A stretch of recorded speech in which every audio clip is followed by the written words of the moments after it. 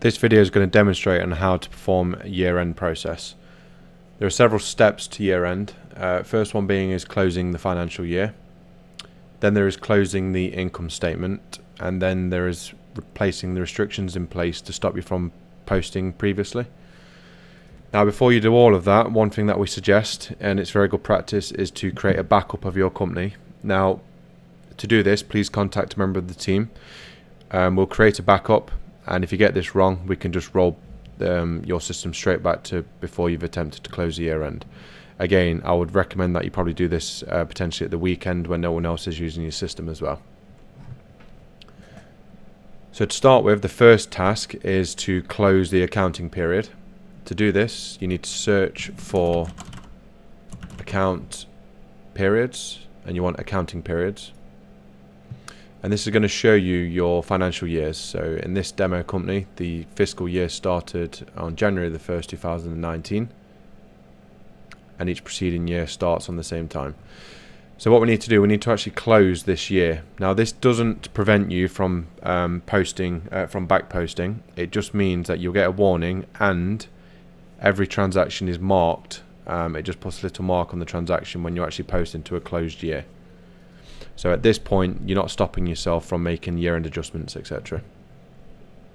So to do this, you go to Process, Close Year. And this is just warning me that it's going to close the fiscal year from the 1st of January to the 31st of December. Do you want to close the fiscal year? Yes, we do. So you see it's now closed this down, and it's actually locked this date. So you can no longer adjust the dates within this financial year, which is fine. But as I said, you can still back post. Now, it's good practice from this stage to actually create your next financial year, so you've always got at least a year ahead of you. If you don't create if you actually run out of months, the system will stop you from making transactions. So to make a new year, you go Process, Create Year, from when you want to do it. So we can see that the last year that currently the last period that we've got set up is 1st of January 2021. We want number of period to be 12 and the period length to be 1 month. Press OK. And this has created the following year now. So that's closing the accounting period. So the next thing we need to do is close the income statement. Now, I'm going to show you an example of what I mean when I say close the income statement. So if you search for your chart of accounts, you have your balance sheet, which you'll see here, and then you have all of your income statement from that. Well, actually, this will be to the current date. But let's say we filtered the totals by date, and we want the 1st to the 12th, 2019. So this is the balance sheet leading up to at the end of the last financial year, and this is the income statement. Now, when you're doing a year-end journals on older systems, you would have journaled all of these profit and loss accounts or income statement accounts into your retained earnings account. Well, in Garage Hive, it will do this completely automatically for you. So this is what the chart of account currently looks like. I want to get all of these values all the way down on the income statement back to 0. And I want to do a journal that's going to place all of the values into the retained earnings. So let's see how we do this. So again, you need to search for Close Income Statement.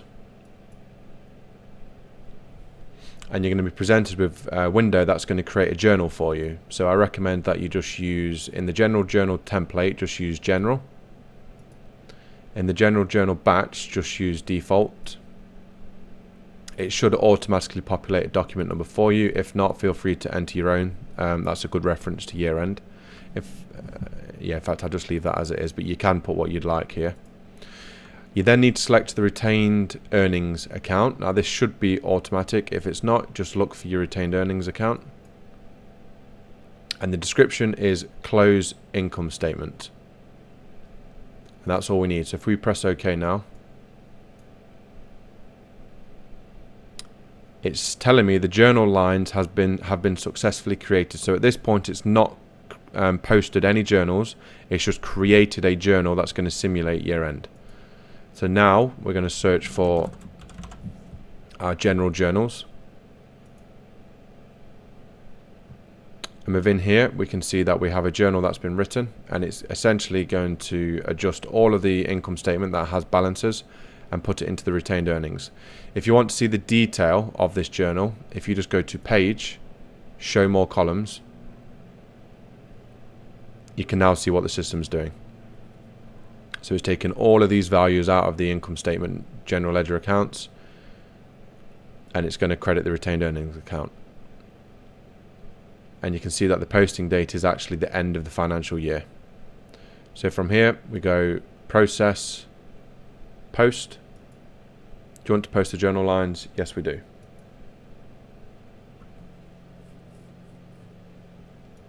So that has now posted the year-end journal. So let's take a quick look at the chart of accounts and just see what this has done.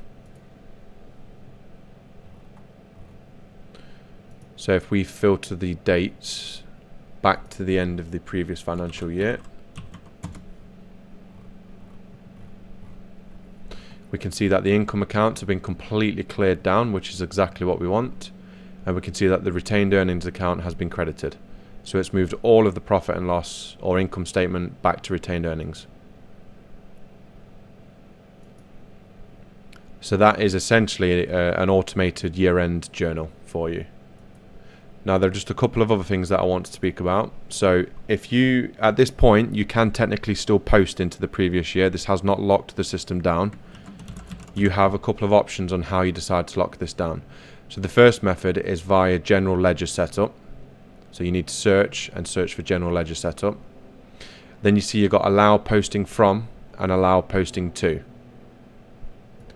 So if I wanted to prevent anybody from posting in the previous financial year, I would go to I think it was the 1st of December, and then I could just prevent anybody from posting back into this date now. So anything before here, we can't post into. And again, if you don't want people forward posting, you can actually set restrictions here as well, just like this. Now there's one other place that you can set restrictions. So that was a system-wide restriction.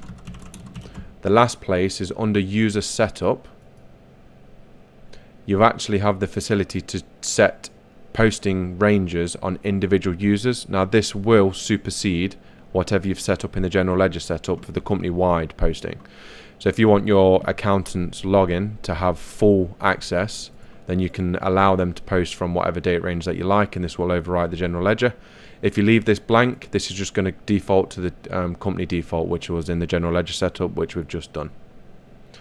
So that is it. That's the year-end process from start to finish. So just to confirm, if you're going to do this, please talk to one of the teams so we can arrange a date and time so we can back up your system. So if you get this wrong, it's very easy for us to revert. You first of all need to close your accounting periods. It's then great practice to set up your next accounting period. You then close the income statement, which will do your journal for you, your year-end journal, from the income statement to retained earnings. You then set the restrictions to prevent anybody from posting into the previous year. So I hope that was clear. If you have any questions, please let me know.